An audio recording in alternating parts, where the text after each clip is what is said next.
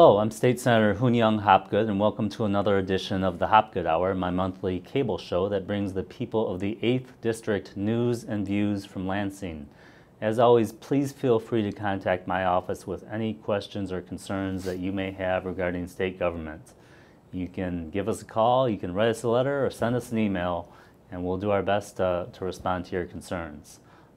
Today's topic is a very important topic.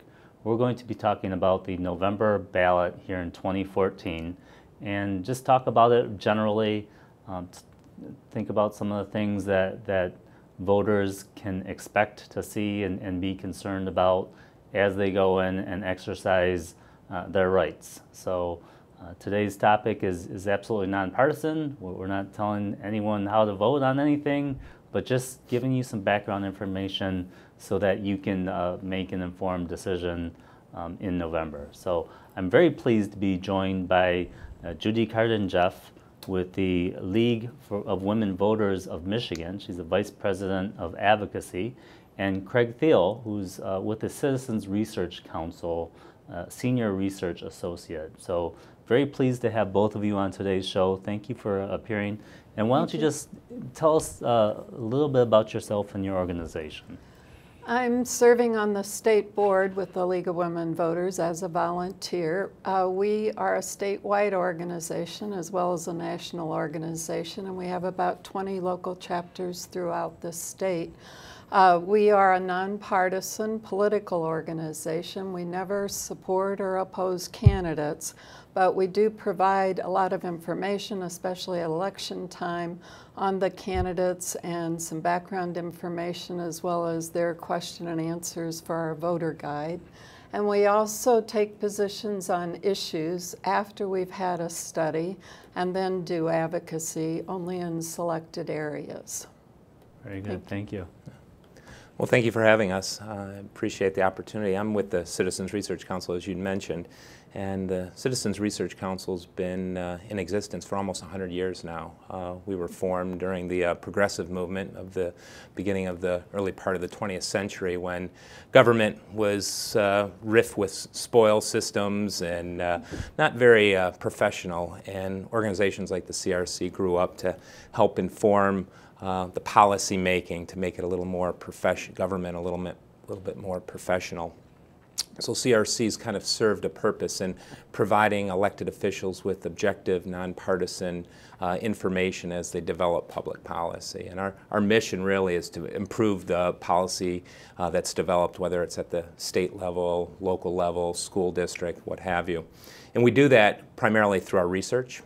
We do in-depth research reports, policy briefs, and we'll post to our blog as well on timely, relevant policy matters. And all of our research is available free of charge at our website, which is www.crcmich.org. And I'd encourage all your viewers, all the viewers, to tune in and get on our mailing list to receive our publications. What we do, I think, is provide that research. What we don't do is we don't tell people, policymakers, how to vote. We will make recommendations, but ultimately it's incumbent upon legislators, policymakers, in the case of when citizens serve that role, like they will in November here on some of the ballot questions, to inform their decisions. But we won't be telling them how to vote, yes or no, whether it's a question on wolf hunting or a constitutional amendment. So we guard our nonpartisan, objective reputation very, very closely, very tightly. Well, we once again, we appreciate both of your organizations being on the show, and it really is about empowering voters and letting them get to the ballot and make good decisions so that together as a state we can move forward. And so why don't we just start off with you, Judy, and just could you tell us some of the basics, some of the things that you know, if we voted, you know, once a month or once a week, Right. would you know, we wouldn't even have to think about. But sometimes, you know, we vote every 2 years or every 4 years, and so just what are some of the things to think about as we approach the November election day? What we discover is a lot of people aren't sure whether or not they're registered. They may, or if they're registered at their current address is also another question that comes up. And there is a good website with the state, with michigan.gov/SOS. Or vote, either one would work. And you put in your address and it tells you if you're registered here in the state. You can also put in your driver's license number. So you can check and make sure you're registered and you know where your polling place is easily. If you're not registered, you have only until October 6th to register to vote before the November election, a month before. And, but there are other ways for you to be involved besides going to your polling place, and that's to get an absentee ballot. And that also has some deadlines, but you can request an absentee ballot from now until Saturday, November 4th, November 2nd, just before the election on Tuesday, November 4th. I think I gave the wrong date, so let me correct that. It's Saturday, November 1st, prior to the Tuesday, November 4th general election. And there are a variety of ways for you to request the absentee ballot, but the major things are you have to be over 60 or unable to go to the polling place for some reason, or you're going to be out of town. There are a few other requirements, but if you can meet one of those major three, you'll be able to obtain an absentee ballot. And you can go to your clerk's office and get an absentee ballot anytime now. They're available. You just need, if you go to your clerk's office, you are going to have to now show a photo ID. And there's been some confusion about that, but that is required if you show up. And the two that are most accepted are your driver's license or a state ID with your photo on it. You can also send in a form and request the absentee ballot be mailed to you, and you can get that form usually on the website at the clerk's office or again from the Secretary of State's office. So those are some of the important background pieces. Are there questions? Now what are, from a very sort of broad overview, what's on the ballot? What are people going to be voting on? What offices? Well, when you go to vote, you're able to vote from 7 a.m. to 8 p.m. on Tuesday, November 4th, and it's a long list. We have the congressional districts are up. We have the governor and the lieutenant governor. We have the Secretary of State, the Attorney General, your U.S. Senate, your U.S. Representative, the State Board of Education, University of Michigan, the Michigan State University, Wayne State University, the Supreme Court, the Court of Appeals, then the 2 state ballot proposals, and then there are all your local races. For example, here in our area, we're voting on school boards as well as the community college, and that'll probably be true in most areas unless there's a vacancy in city government, which might also be on your ballot. And of course, then there's local ballot proposals. So this year, since a lot of elections have been combined in recent years, this ballot's pretty long. So some of the things that you would vote for in the past, maybe a school board election, who serves on your local school board, or some of the local city proposals, those have tended to be pushed to a November ballot like what's coming up. But I understand was legislation that was passed kind of encouraged everybody to consolidate elections, and this is the result, is a longer ballot. And hopefully more people will be involved in voting. Why don't we switch gears just a little bit and go to you, Craig, and can you talk briefly about the whole ballot proposal initiative opportunities that are out there, and then specifically about the 2 items that are on the ballot for voters across the state of Michigan? Sure. There's a number of ways that we can put questions on the ballot. This instance here in November, we're dealing with a referendum, and that's one way of affecting direct democracy in our state. Another way is the initiative process. Still another way is by constitutional amendment. So let me start with the referendum process, which we're dealing with this time. The referendum is basically citizens asking to have their say on a law that's been passed by you, the legislature. This is a law that has passed both chambers of the legislature, has been signed by the governor, and citizens who might be in disagreement with the law collect enough signatures to basically put that law up to a public vote. And the threshold for that number of signatures there is 5% of the votes cast in the last gubernatorial election. So your petition circulators will collect signatures across the state. Once those signatures are certified, that law is put on hold. So it's temporarily put in limbo, and it's not in effect until the next general election, at which time the entire state gets to vote on it. So that's the referendum. That's one way that we can have a question on the ballot. The other way is an initiative, and that's the process by which citizens can act as legislators. They can draft legislation and then go around the state and collect signatures that people would be saying, I agree with this legislation. The threshold there on the signature requirement is 8% of the votes cast in the last gubernatorial election. And so the citizens will collect those signatures, and once they're certified by the state, the Secretary of State, the state's election official, then it goes to you, the legislature. And in Michigan, we have an indirect initiative process. In some states, it's a direct initiative process where once those signatures are collected, they go directly to a statewide vote. In this case, the legislature has an opportunity to approve or disapprove that legislation. If the legislature approves the legislation, that's really the end of the story for that legislation. It doesn't have to go to the governor for signature. It becomes effective after the legislative session in which it was passed.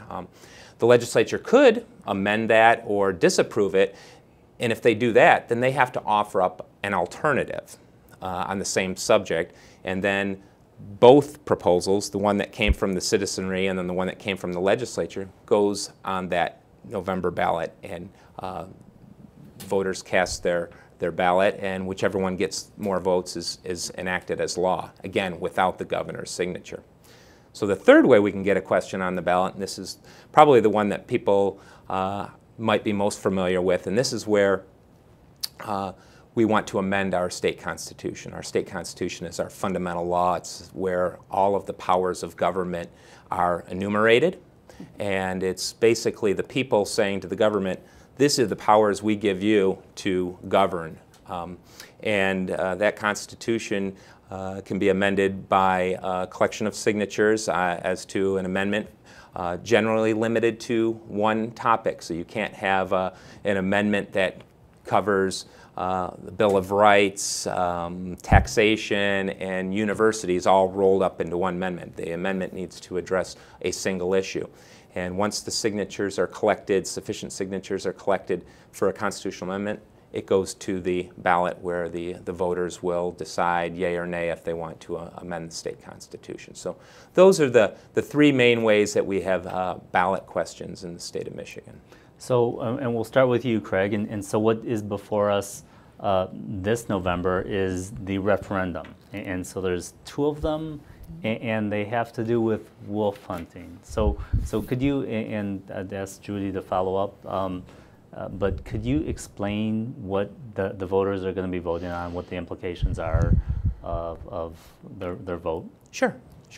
You're right. We have two referenda on this ballot. They both deal with wolf hunting, which is somewhat unusual to have basically the same issue, two separate questions. So Proposal 1 is a referendum on a public act that was passed in 2012, Public Act 520, which went into the state's natural resources law and listed as a species that could be hunted in this state, wolf.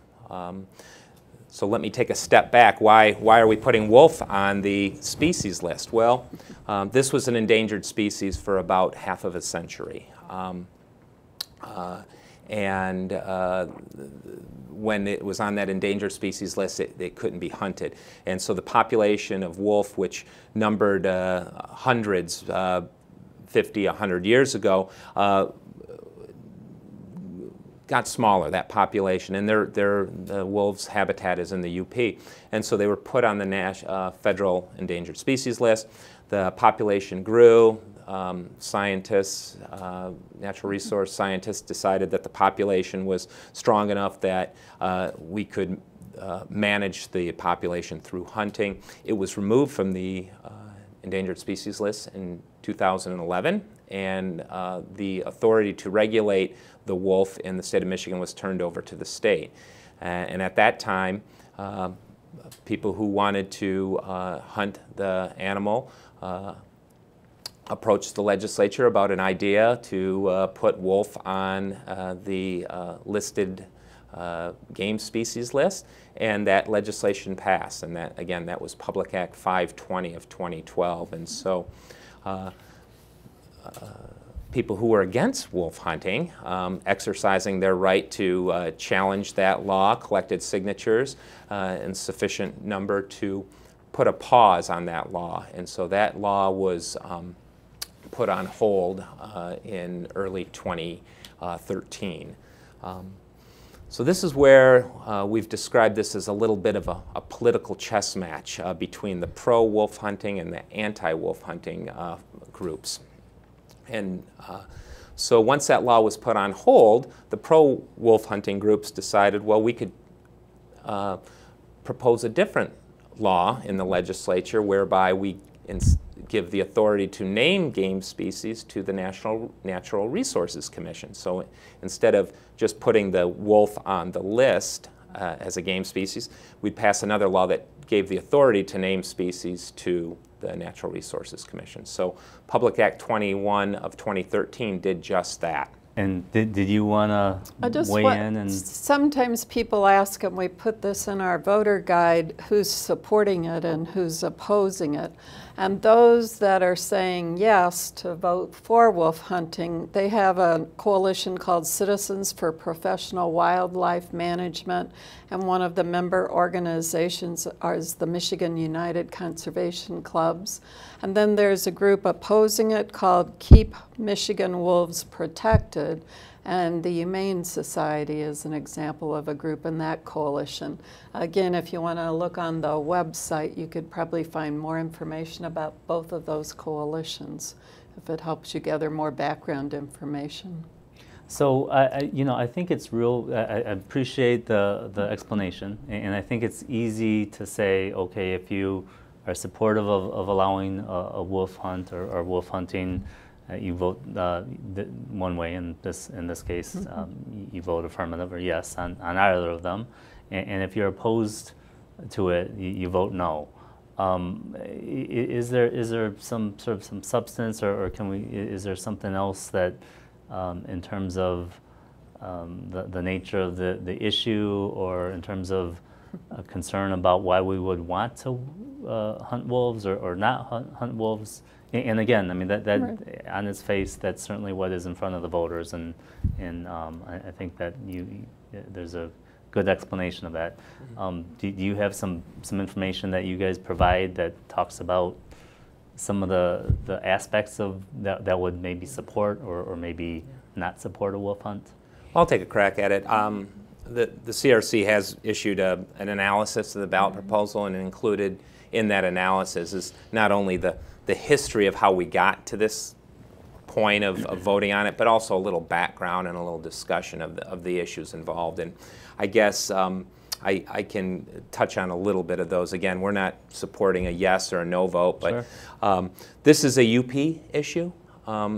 This is wolves are their habitat is in the UP, and the wolf hunt that took place was restricted to 3 areas in the UP, so not the entire UP. Wolves are a pack animal. They're predatory, so they hunt in packs. There's some concern in the UP, which prompted the legislation to allow wolf hunting, that these animals were threatening livestock in the state. With their growing populations, we're getting too close to human populations and humans, whether it's residents or commercials. There was some concern that, you know, just the increase in the number of wolves, and they cover quite a bit of land when they roam. They were coming in contact with humans, and there was some concern because they can be a dangerous animal. So that was what prompted the calls for a wolf hunt. The supporters of the wolf hunt will say, we don't want to eliminate the wolf, we want to manage the species. We want to make sure that there's not too many, that starvation and illness can happen in the pack, but we also don't want too few that we result in putting the animal on the Endangered Species Act. So that's kind of the pro-wolf hunting issue and what prompted it to this point. The anti-side generally discusses the fact that wolves aren't hunted for for sustenance, human sustenance, like deer might be, or other animals, some wild waterfowl might be. That they're hunted primarily for trophy purposes. The anti-wolf hunting arguments are also that if it's livestock predation that we're worried about, we have laws in the books that compensate livestock owners if there's a wolf kill, if a wolf kills an animal, a livestock animal, and so there's indemnification in that, so that shouldn't be a concern. And then also just the animal is part of a larger part of the ecosystem, shouldn't be taken out of its natural environment, and that would be another argument why we shouldn't be hunting the animals. So again, it's a UP issue, but all voters across the state are being asked to weigh in on this issue. And there's arguments for the hunt and arguments against the hunt, and I would just suggest that, you know, voters do their homework and see where their personal beliefs and values lie. And did you have anything that you wanted to? There just is probably still some confusion, since the legislature also dealt with initiative on this issue. And we're at the League of Women Voters is, even though the legislature did pass that initiative on wolf hunting, which will impact the outcome on these two issues, we still think it's important for the voters to vote and let our elected representatives know their position on wolf hunting, whether it's yes or no. Very good.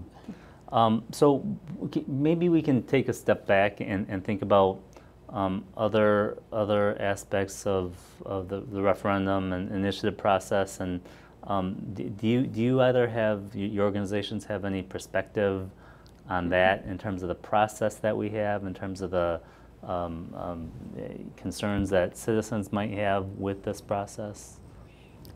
I guess from the League of Women Voters viewpoint, the process is kind of it's definitely allowable, but it's kind of changed in the last few years with not allowing voters to vote on as many issues, with the legislature adding an appropriation, which means the voters can't vote. And it's something that's happened. It's happened over time. It's just happened more recently. And it kind of removes the voters from having an input on important issues. So that's been of concern to our organization and something we're following in the legislative process. So in the Constitution, there's a right to referendum in which the voters can challenge a law that's been passed by the legislature and signed into law by the governor, but that doesn't apply to every law, right? Not if it... And I think we were kind of talking about another issue which isn't directly related to the vote here in November on the 2 referendum, but we do have an initiated law which proponents of wolf hunting, this is the initiative process we talked about, collected enough signatures to put a law before the legislature last summer to basically allow wolf hunting in the future, so beginning in 2015 and forward. That law got the approval of both chambers of the legislature, and it was signed. It didn't need to be signed by the governor, and it's going to take effect next spring. It includes an appropriation, and we have a provision in the Constitution that says any law that has an appropriation in it cannot be reviewed by the citizenry through a referendum. So that law, I'm kind of calling it a super law, in that it didn't go to the governor, so the governor couldn't veto it. And because it has a appropriation in it, it can't be subject to referendum. And that is the law is called the Scientific Fish Wildlife Conservation Act. And for all intents and purposes, it reenacts Public Act 21, one of the laws that the voters are being asked to weigh in on. It reenacts that law in its entirety, and that's the law that would give the Natural Resources Commission the ability to name a species to the game list and then set a hunting season. Well, so the chess game goes on, and unfortunately that's all about all the time that we have, and those are certainly interesting issues that you both have raised, and you know, certainly subjects of further discussion, but very happy to have you both on. The League of Women Voters in Michigan and the Citizens Research Council, you guys do great work, and this was about informing the voters of this November's ballot, and I think you've done a wonderful job of that. So thank you for appearing.